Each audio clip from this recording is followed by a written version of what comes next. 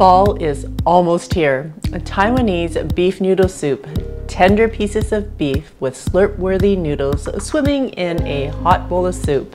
This will definitely warm your insides and fill you up. Hey everyone, I'm Flo, Duda's Behind the Camera, and we're all about simple food, simple faith. I cannot believe that fall is almost here. We are certainly feeling the drop in temperature, which I do appreciate, but it is time for noodle soup.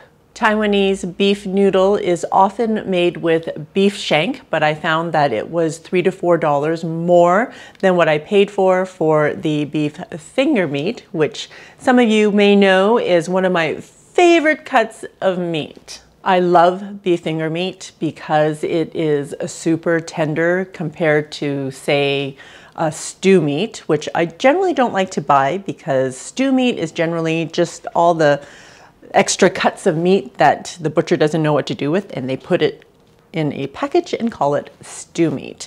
So you can have like really, really tough pieces of meat along with some really fatty pieces. But the beef finger meat is actually the meat in between the beef bones.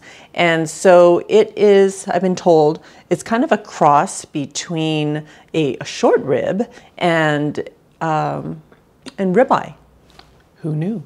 Usually it comes in a vacuum sealed pack like this, often found in the freezer section, and sometimes they do sell it fresh as well, but it'll still be packaged this same way. All right, so they're called finger meat because they look like long fingers, I guess, but really they're just like that part of the cow in between the ribs. I don't know if it's called anything else. You can Google it. Just Google beef finger meat and you'll learn so much about finger meat that you never knew you needed to know. I'm using about 3.5 pounds here because that's how much that comes in this package.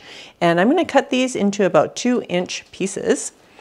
And I'm going to parboil them before putting them into the main dish.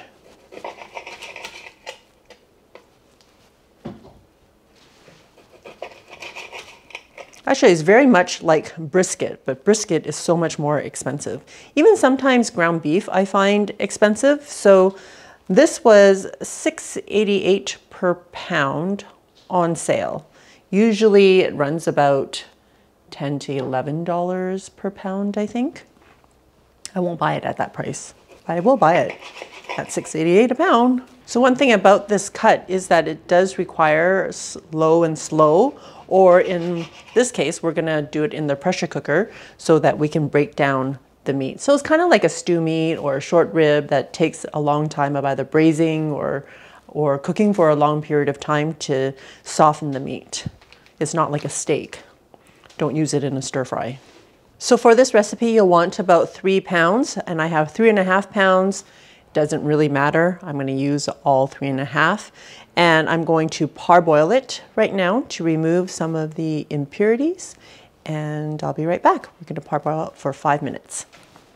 While the meat is parboiling, we have 5 minutes to prepare the other ingredients, and I have 3 stalks of green onions. I'm going to use the white part in the soup. So I'm just going to leave those lengths like this. It's going in the soup, and the rest of it I'm going to chop up and use as garnish at the end. Also using 1 onion, I'm going to cut into 8s.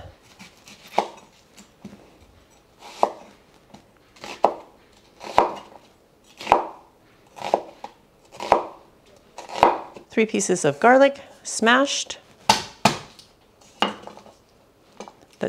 I did better that time than I did with the mallet in the last video. Did you all see that one? But it's so much more satisfying with the mallet. A huge thumb-sized piece of ginger. It's about 1 ounce. I'm just going to smash that as well. I'll split it into 2. Smash it further down. Get more flavor out of it. Also using 2 dried chilies to spice things up. You can omit these if you don't want it spicy, or you can add more depending on how much heat you would like. All right, we're using our Instant Pot today. I'm going to hit saute and leave it on normal instead of adjusting it to high, which I often do because I'm impatient. All right, adding a tablespoon of vegetable oil or whatever oil you're using, and adding my ginger and garlic and chilies.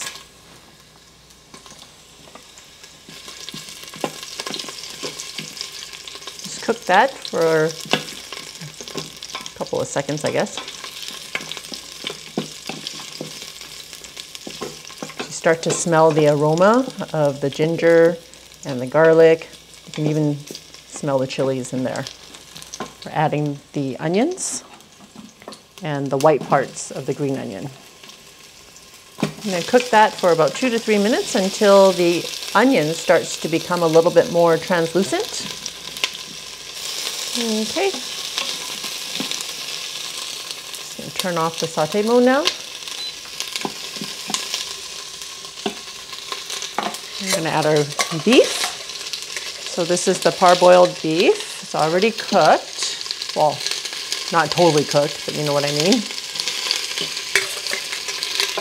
I rinsed the beef under the tap just to remove any more of the debris from the meat.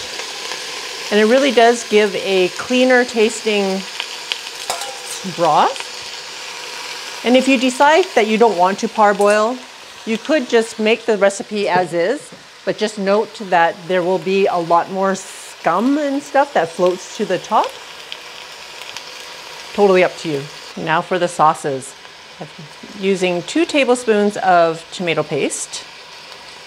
And you can check out my video on what to do with the remaining tomato paste, how to freeze it so that you can use it in future recipes. Using 3 tablespoons of broad bean paste. This broad bean paste can be bought either spicy or regular flavored. This is regular, because you know us, we can't handle the spiciness. So 3 tablespoons, I'm just estimating here. As per usual. This broad bean paste can also be used in a whole lot of different other recipes. So if you buy a jar of this and you follow my channel, I'll be using this more so that you can check it out, more recipes using it. All right, I'm using a measuring cup to measure the rest because I need a quarter cup.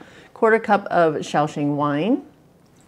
And Shaoxing wine is a rice wine. It adds flavor. That's what it does. Someone recently asked, why do you even use rice wine? It's kind of like using a wine in a risotto or a wine in a glaze or gravy. It just adds a depth of flavor that you wouldn't get otherwise. If you don't want to use the wine, you can just add more soy sauce because it does have some salt content in the wine. Or you can use a dry sherry, or we've been known to use bourbon in the past, or even if you just want to use a white wine, you can do that as well. But if you want to eliminate it, don't bother using it at all. A quarter cup of dark soy sauce. And dark soy sauce will add color. It's not as salty as regular soy sauce. But if you didn't have dark soy, you can use regular soy sauce. And a quarter cup of regular soy sauce.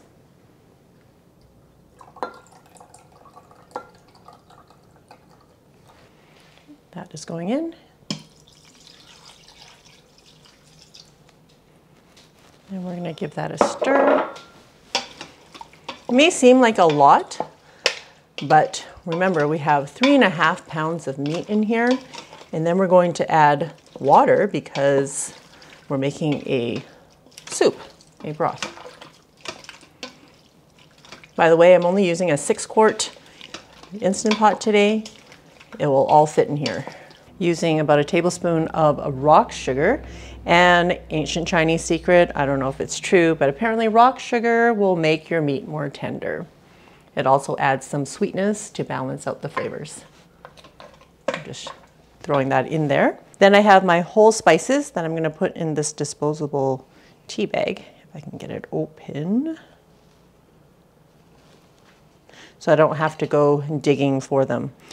1 cinnamon stick, 2 star anise, And it's the star anise that I don't want to go digging for, because if this breaks up in the soup, you're going to have these little pods, little seeds, and if you bite into them because you've missed one or two, it's not a very good feeling. Nor taste, especially. And 2 bay leaves. Also adding about a 1/4 teaspoon of 5 spice powder, just into the tea bag as well. And about a teaspoon of the Sichuan pepper. And if you have Sichuan peppercorn, that would be good to use as well, but this is all I have. So I'm going to use about a teaspoon of this. Also putting that in the bag. And if you like your spices floating around in your soup, do that. You don't have to listen to me. I'm just going to drop that into the middle. Then adding about 6 cups of water. You want there to be just enough water that will cover the ingredients. Okay, that's probably about 5 cups. Add a little bit more. Putting on the lid, locking it into place, making sure the sealing knob is on a sealing. And we're going to pressure cook it on high for 45 minutes. And if you don't have an Instant Pot, you can do this same recipe on the stovetop. Do exactly the same thing up to this point, and then you're going to want to bring it to a boil and turn the heat down to simmer and let it sit on the stove for about 3 hours to get the same tenderness. We finished cooking, 45 minutes on high pressure, and I let it naturally release for 15 minutes because when I'm making soup in the Instant Pot, I always find that if maybe I've filled it up too much, if I release it right away, all that pressure will like kind of spew out the top. I've had my messes. So I always let it sit for 15 minutes before I open it up. And it smells so good, you guys. Yep, and if you notice, there isn't that scum that you would see if I had not parboiled the meat all around the sides. But there is a lot of fat in here, so I'm going to skim some of the fat and remove it. A little fat is good, too much fat is not good. And while I'm at it, I'm going to remove the bag of spices. It looks like it stayed intact. Right? Isn't it better than like having to fish out all the things? While the pressure was naturally releasing, I got my noodles and my vegetables ready to go. These were 3 to 5 minutes in boiling water, and I just made them according to the package. And then I threw in the bok choy, about a minute or 2 left of the cooking of the noodles, but you can do them separately if you'd like. And I'm using these fresh noodles. They're actually Korean, but they're a wheat noodle, and a wheat noodle goes really well with this dish. I'm spooning some meat in. See, at home, you can have as much meat as you want. Do you know that a bowl of noodles like this will cost you about $16 out there? This pot of soup can feed about 8. So you do the math. It only cost me $34 for the meat and the bok choy and the noodles, and then of course all the other spices and herbs and sauces I already had at home. So when you have all of the ingredients ready to go, it's not going to cost you much at all. I found small packages of the pot herb mustard. It's a pickled mustard, it's a little bit salty, and it works really well in this dish. So I'm going to open this little package up, and we're just going to add a little bit to the soup. In fact, I'm just going to put it in a bowl, and people can spoon as little or as much as they want into it. This package is ready to go. I have a recipe using this for a different recipe, but I did rinse it. But this one, I think you can just serve it as a condiment. And if you don't have this, you don't have to use it at all. The soup is going to be super tasty just as it is.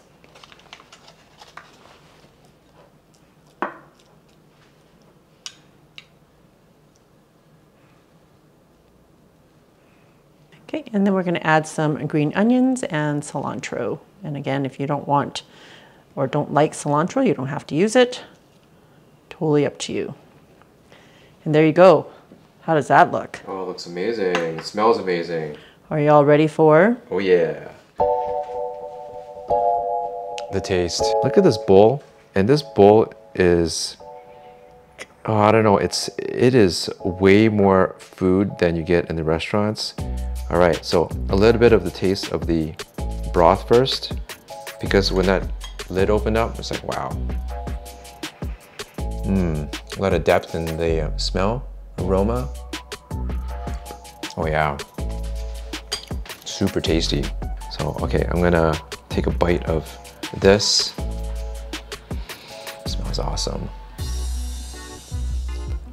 Tender, tasty, the right texture, the right amount of fat and marbling. Oh wait.